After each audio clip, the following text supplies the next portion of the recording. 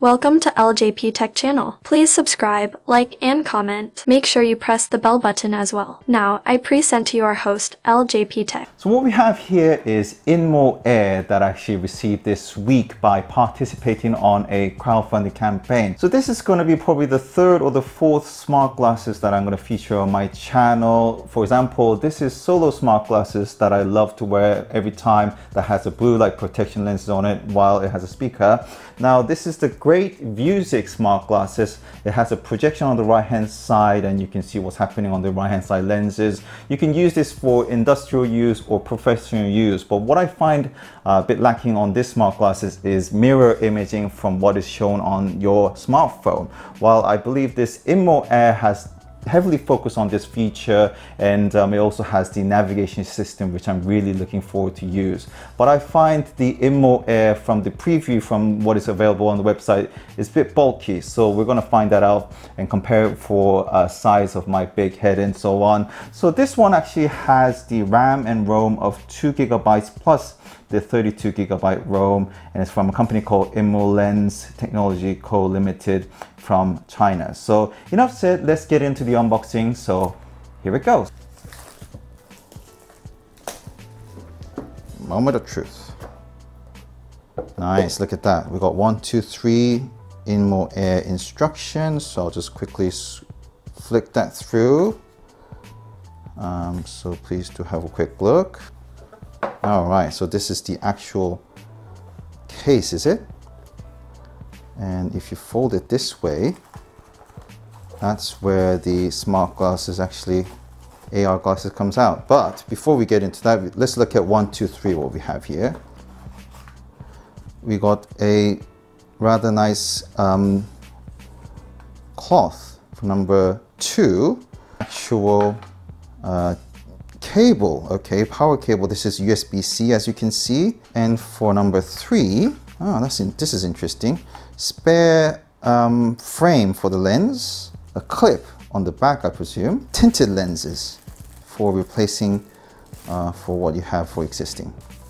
This is how it looks. Yes, already I could feel the bulkiness of it. So what you can see is those 2 tiny pieces we talk about, which is the replacement of the nose clip here, and on the right hand side top, we got the screen that is projected by a projector here, similar to the Vuzix smart glasses. And on the back side of it, we got the USB-C plug that you need to charge through this way. And if we were to rotate it around, we can see the Inmo logo and rather transparent frame around it.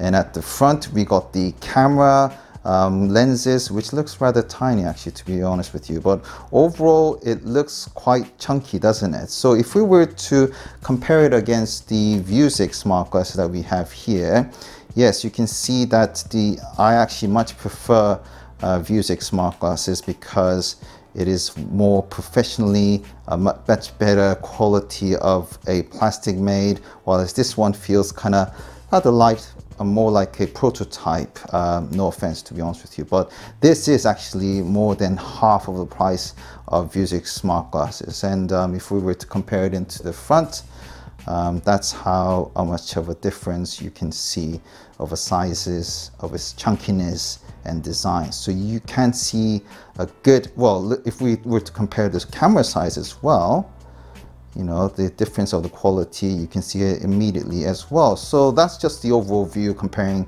the Vuzix smart glasses. Also to bear in mind, we got speakers on both ends here and also the power button. I'm not sure what this circular button is, but we're going to find out anyway. And I presume you could adjust the volume by swiping up and down or sideways, similar to Vuzix. So the moment truth, let's try it out, shall we? So here it goes.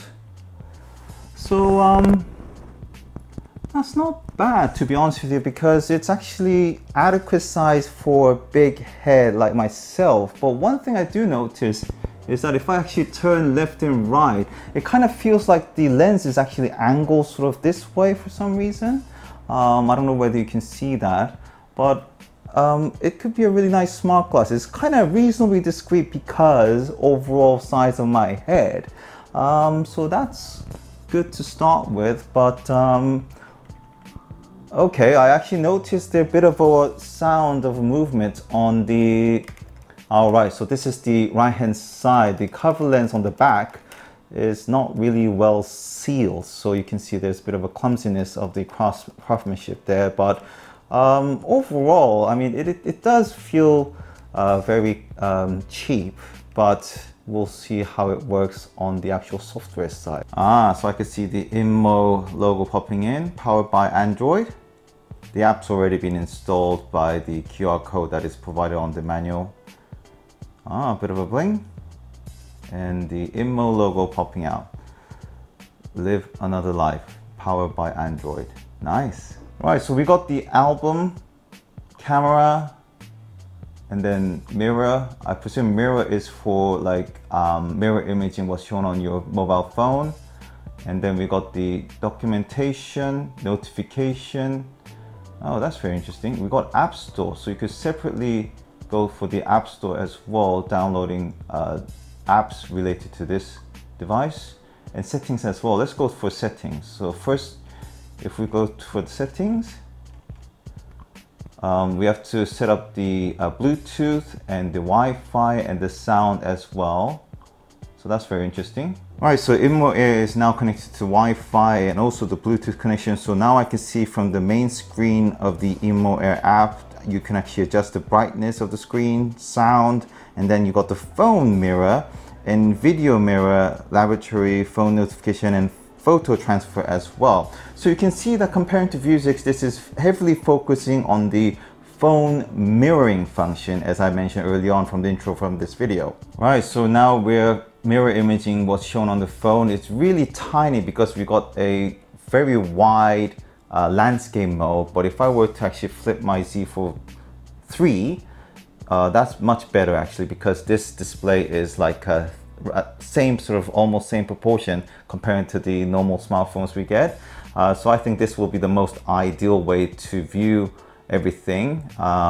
That's very, very interesting. So if we were to try YouTube, for example, let's go to my channel and let's see if there's any videos that I could actually try out. Okay, so Robot Creator. So I really hope you enjoyed my previous video regards to the assembly side and the first impression of... Okay, so let's reduce the sound. That's not bad actually, but so it's about almost a second delay of the video, but much better performance comparing to the Vuzix. As you will notice, Vuzix, you have to go through their own Smartglasses app to be able to watch something or use a special app within themselves to mirror image it. But this one is very convenient, so you can watch video, but there is a second delay. That's very interesting. There's the album, so you can actually upload the photos or video clip. That's what the album is about. Camera, let's try out the camera quality, shall we? So okay, so I'm going to record a video based on the way how I'm actually looking down on my smartphone. Okay, so that's how it is. Let's zoom right in, shall we, to see. Oh, okay, so there's a bit of an automated color changing as well, so that's quite impressive actually. So it's a decent camera quality, is it? Okay, so you can see that the bar's going up to show you that there's a limit on how much you could record. Okay, so let's take some photo. Here it goes. Another one. So zoom right in and take another one.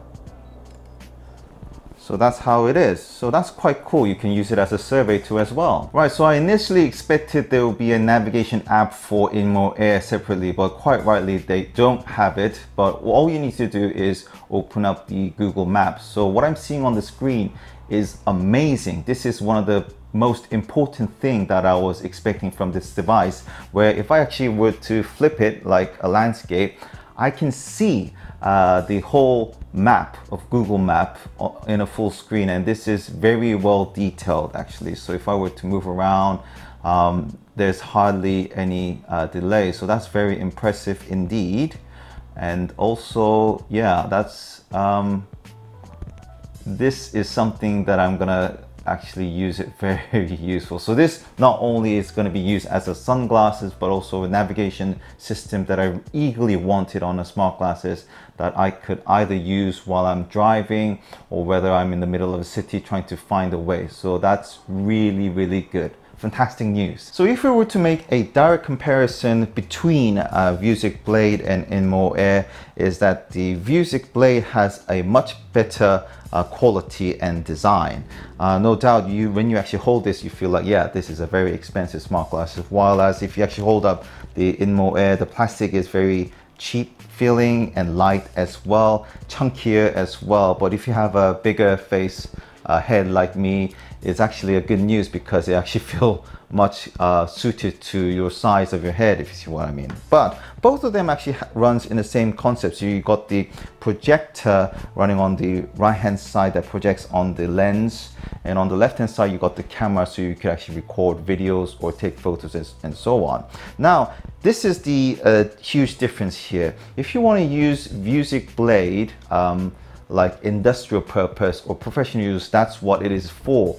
But Inmo Air is heavily focusing on mirror imaging of what's shown on your smartphone, which I find it very useful indeed, mainly as I highlight early on about mainly two features, which is watching YouTube videos and also navigating through using Google Map and so on. Those are the very important feature I really need. I'm sure many of you out there will also need that function as well, so you could watch YouTube video while you're navigating through central London or New York and so on. So I have to say, if you want it more domestically used for those two main features, definitely Inmo Air will perform much better. Unfortunately, Vuzix, the way how it's designed, because it's for industrial, I sense that the watching YouTube, there's a huge delay because you have to actually use their own app to be able to watch YouTube, and for the navigation and so on, you have to actually use a separate app to be able to mirror image what's shown on your smartphone to be able to go for the navigation. But this is basically on my own personal interest, but I hope this video overall showed the overall scheme of comparison. And if you're not sure about what I've shown mainly about Vuzix Blade, please do check out on my previous video regards to this. But both of them have decent quality, decent use, but it depends on what you want to use it for. Just like smartphone or mobile phone, what do you need it for? Is it mainly for gaming? Is it mainly for performance, flagship and so on? That's what the choice you have to make. But Inmo Air is really, really focused well on the mobile phone screen images and so on. So that's really, really well done for that. So I hope this video gave you a good answer and feel about what these smart glasses are. But if you have any queries, please do comment below and I'll be more than happy to come back to you. So thank you very much for watching this video. This is LJP Tech. All the best. Bye bye.